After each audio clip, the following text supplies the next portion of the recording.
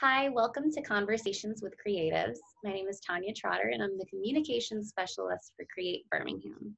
Today, I'm having conversation with Jeff Nixon. Hi, Jeff. Hi. Jeff is the Sidewalk Film Festival co-producer and special event coordinator, and he's also on the board of directors at AIDS Alabama. Obviously, you have a lot of events that have been canceled, postponed, or just shifted in the past few months. Um, how's it all going, Jeff? Yeah, it's been a whirlwind of trying to pivot and make things happen, especially for Sidewalk. We ended up doing a lot of drive-ins out at the summit, which have done really well on Friday and Saturday nights. Those have ended. If we get another sponsor, we'll kick that back up. People have just been very receptive and having something to do. Trying to keep it somewhat kid friendly as well. Um, and the as far as anything else, music wise or pride wise, everything just kind of came to a grinding halt, unfortunately. Um, so June was a very weird month not to be celebrating Pride. It has felt like something is missing. I mean, definitely June, I think in Birmingham is a fun month. There's always so much going on, and I think that Pride is a big part of that. Um, Hmm. Last year we did, I think, a Pride newsletter or maybe a couple, and we were staying on top of the events to our best ability, but there were so many, it was hard to cover everything. So it feels definitely like a quieter summer and a quieter June without all of the events surrounding Pride. Um, Hmm. what do you think that we can do to continue to support the things that are important?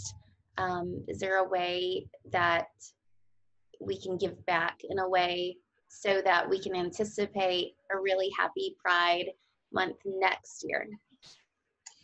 Definitely support BAO and AIDS Alabama. They're still out on the forefront doing amazing work. Nothing has really stopped for either of those organizations. Um, and as far as anything else, Central Alabama Pride is still an organization. They've kind of reconfigured everything, so hopefully they'll have a good game plan for next year. And as far as celebrating Pride, just do it every day at this point, you know. I do feel like I had a conversation recently where 2020 has been so challenging for so many, but I do think that it's important to try to always find the silver linings. Hmm. And so I was talking with a friend about how important I think it is to for all of us to have had this downtime to sort of be introspective and spend time with our closest friends and family in smaller groups, to be able to have the excuse to say no to overcommitments. I know Hmm. I'm guilty of that. And so, even though there are so many concerns associated with what's happening in our country right now, I think that some of the positive things are that we've been kind of forced to slow down and listen. And I think that it's just kind of like I always have this thing about like Mother's Day or Valentine's or Father's Day. You should be celebrating it all the time. Right. So it gives us a chance to put into practice celebrating pride and amplifying, um, voices that aren't always represented in the mainstream and Agree. looking for those opportunities to do that. Um, what do you have coming up at Sidewalk? I know that you'll probably be announcing what to expect for the year ahead soon. Hmm. And also, uh, you guys have been doing such a great job with the curbside concessions. Everybody can get their popcorn and candy fix, and all of the programming that I've been seeing as far as like the bundles of movies and documentaries have been great. Do you have any recommendations? Um, well, all of that's online, obviously, and it changes so frequently, it's hard for me to keep up. But Kiwi is our education outreach person, and she's been doing some amazing classes. And we still have Book and Film Club and doing some movie bundles, as you said, that changes sometimes weekly. Um, and yes, we are planning something for the future that we're hoping to announce in the next week or so. And I think people will be very, very excited about it. It'll be a safe environment to have a little bit of entertainment and arts, which would be great. Oh, that is great. Well, I think that I know I've been itching for something outside of the box to do. I Mhm. think we can all only do so many online workout classes and Right. learn how to make banana bread in 9 different Correct. ways. So it'll be nice. My family, we're a movie family. So that used to be something that we kind of took for granted, was going to the movies all together. And movies at home have been fun too.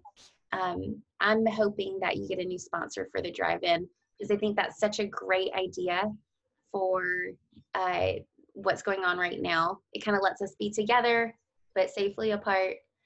And I feel like drive-ins are just kind of a classic summertime activity.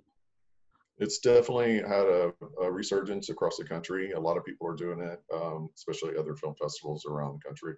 Um, I'm just really proud of our team. We pulled it together really quickly and jumped on it, and it worked out. And I think people are happy. I hope that with everything being shut down as it is that trying to find the silver lining and things is that people are going to be more conscious of, they've missed out on the arts in the last 4 months now, and how much they love film and live concerts and theater and ballet and all the other things that are shut down indefinitely at this point.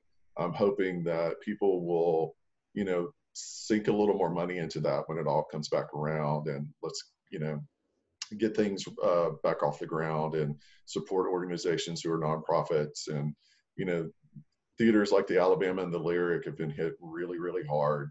And, quite honestly, they're struggling. And, I look at the news every day, and there's big venues around the country that are, on the verge of closing, and smaller music venues. And it's really sad, but I think people are really going to embrace it when it all starts back up in a safe manner. I hope so, and I think so too. I think that we're all hungry for some culture. Um, so I play this game sometimes with friends and family members of naming your top 3 to 5 favorite movies. And since Oh you are God. associated with Sidewalk, I Oh thought God. maybe we could play this, and you could give 3 to 5 of your top favorite movies of all time. It doesn't have to be, I know Sidewalk is very highbrow and supports beautiful independent films, but they just have to be your favorites. They don't have to be Oscar nominated or Academy Award winners. If it's on TV and you always watch it, what are they? If it's on TV, usually The Lost Boys or Breakfast Club or something 80s oriented like that. Something a little more highbrow. I really like Lost in Translation. It's one of my favorite movies. And Requiem for a Dream, which is a little dark, but I enjoy it from time to time. Okay.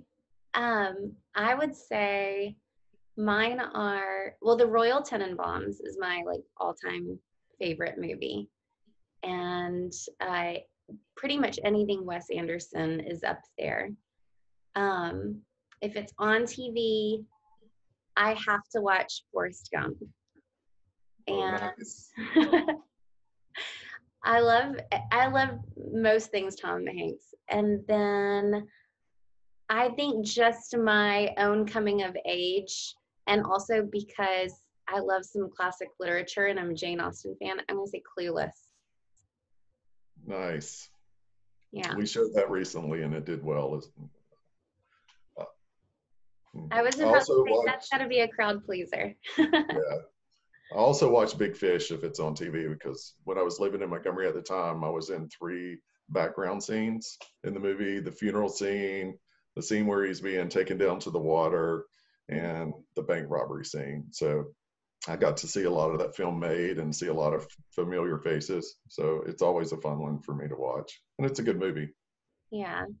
Well, a lot of people don't realize, and I grew up in Birmingham and didn't really know until I was much older also that um, Sidewalk is a really big deal on a national land or in the national landscape. Um, we have a really great film festival that you guys put on. It's nationally renowned. We get some incredible films here. There are also a lot of incredible films filmed around Birmingham. Obviously, Create Birmingham oversees the regional film office, so Film Birmingham. What can people expect in terms of filmmakers support through Sidewalk? I know that I've seen some grant opportunities come through. You guys have a great educational programming department. You mentioned Kiwi earlier. Hmm. If you're an aspiring filmmaker or actor, actress, what, how can you use Sidewalk as a resource? Yeah, right now we have some online content for education. And we also do a filmmaker happy hour that anybody can log into and take part of. And it's a good way to meet other filmmakers and just talk about like-minded things. That's great. Well, and you had me at happy hour. So, Right. on that note, I really want to tell you thank you for your time today. Thank you for what you do through Sidewalk and AIDS Alabama.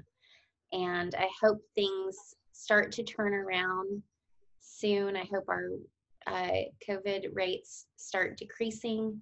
And I know I'm ready to get back to a city full of culture and things to do. Mhm. And we're all wishing you guys at Sidewalk the best. Oh, well, thank you so much. And you guys at Film Birmingham do an amazing job as well. So we're all in this together. So we appreciate your help on everything. And I hope you are doing okay as well during all this because I'm sure it's a big change for you guys. So Definitely, but we're a scrappy little team and we love each other, a little family. So, um, you guys stay safe, and I will keep us posted with things that develop at Sidewalk, and definitely any events at AIDS Alabama, we're happy to support those too. So, thanks, Jeff. thank We'll see you. you See soon. you. Bye. Bye.